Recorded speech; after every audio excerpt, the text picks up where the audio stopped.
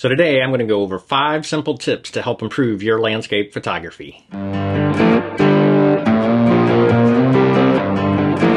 So these 5 tips are what I would consider non-technical tips. They don't rely on camera settings, they don't rely on you having a certain feature or not having a certain feature or anything like that. From your iPhone all the way up to the nicest mirrorless camera, these tips can help you improve your landscape photography. There are things that you can work on while you're out practicing, and I would consider them relatively simple. These are things about just slow down, think, and tips to apply. So there's no reason that you wouldn't be able to get out there and start practicing these right away. And I do believe you will see improvements in your landscape photography if you start working on each of these 5 tips when you're out photographing.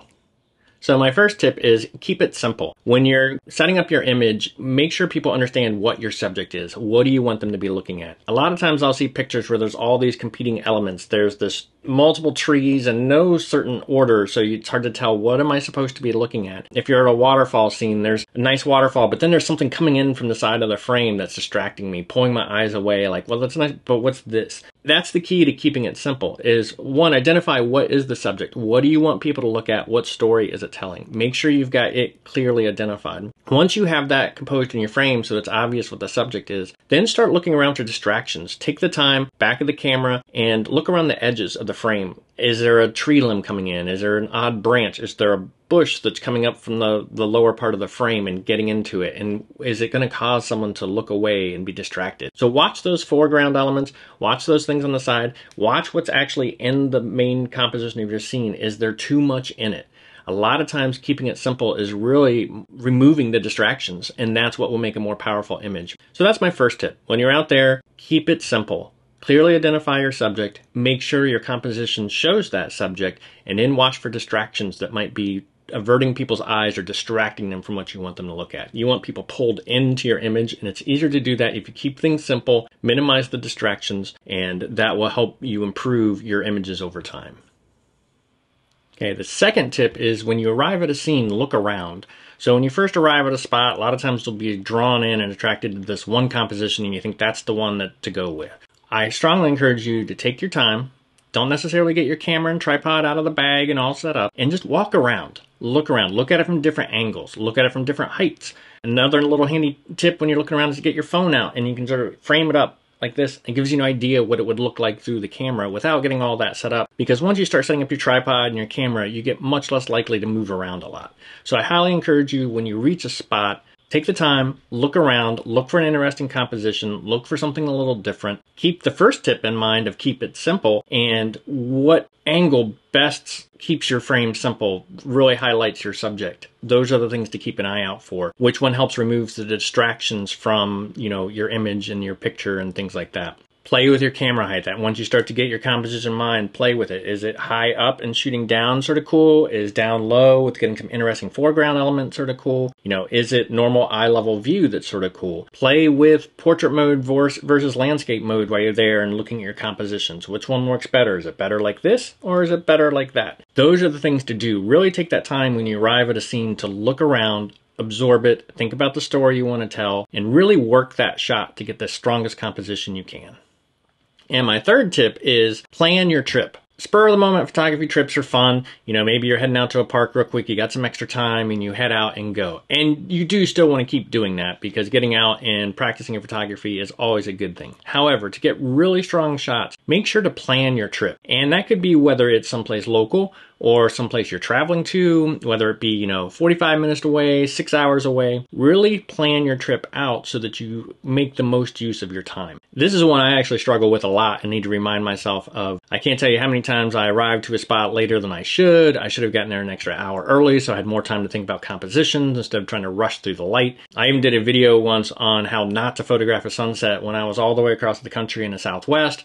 Showed up to photograph a sunset in Arizona. Showed up later than I should have, got stuck in a line of cars, got to the spot I wanted to be at. I had to default to one of my old favorites just because I hadn't allowed enough time to really scout out a new and interesting composition. I walked away with some interesting shots, but if I'd have taken that extra time to really plan it out, arrive early, I could have come away with much stronger images than I did. And that was on a case where I was all the way across the country. It's very hard to repeat that. So even locally, when I go to, one of my local favorite areas, Hocking Hills, the more I plan and the more I think about which waterfall I want to hit first, at what time, how do I want to get there, that all helps my photographs from that day be much stronger. So take those times to plan those trips. And planning means making sure you know the trail to get to where you want to go. Check out Instagram, look at other people's photos for maybe a little bit of inspiration. Make sure you're choosing the spot you want to go to.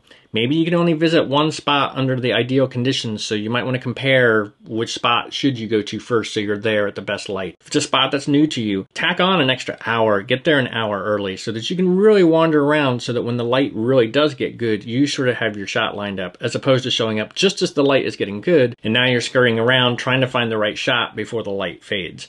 So really, take that time, plan your shot, and I think you'll find that your images start to improve as you think more consciously about that. Again, don't let that stop you from going on the spur of the moment. It's good to get out there on a whim too, but if you want to see continued improvement in your landscape photography, take that time to plan your shot, plan your visit, and things will just be more relaxed, more calm, and you'll have more time to get what you want.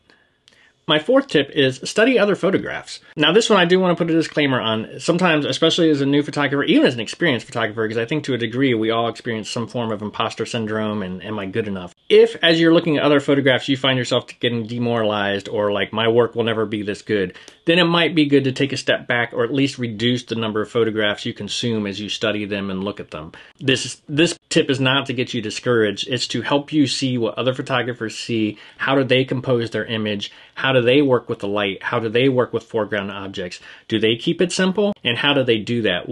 Just really paying attention to those things. And when I say study other people's photographs, this doesn't mean just scroll through Instagram, just scrolling mindlessly. Oh, that's cool, like that one, that's cool. Take some time and really just find an image that really attracted you and just take like 5 minutes and study it. Just sit there, look at it, open it up big. If you got it on the computer, put it up big screen and really think about it. Where is your eye drawn? Why is it drawn there? Is it because it's just a prominent object, or is there something with the lighting, how it's shaded and how it looks that pulls your eye in? Is there a leading line? Is it where it's centered in the image? Really take that time to see what your eye is attracted to, study it, and try to figure out beyond just, oh, I like this image, why you like that image. As you start to do that, you'll see what other photographers are doing to help really pull you into an image, and it can help inform how you photograph things. Again, this should be a conscious effort. It shouldn't just be rolling and scrolling through Instagram.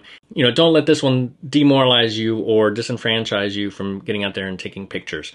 But I do think it's worth studying other photographers. Maybe you turn it into a habit where you just go to photography exhibits in a museum or something like that and save that time for that. I know I sometimes take a break from social media to not be looking at all the images out there, but still a trip to the museum can be worthwhile to look at some of the masters, the people that made it into galleries, and really just take your time, absorb it, study it, and see what's working for them and start to incorporate some of those elements into your photography.